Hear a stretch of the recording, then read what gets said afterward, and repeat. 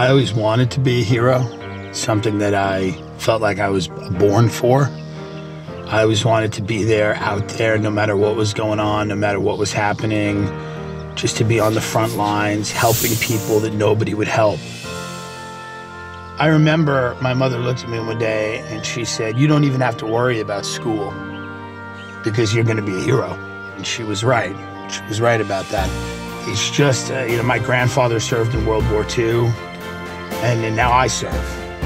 And it's just what we do as a family. We're heroes, and are we better than you?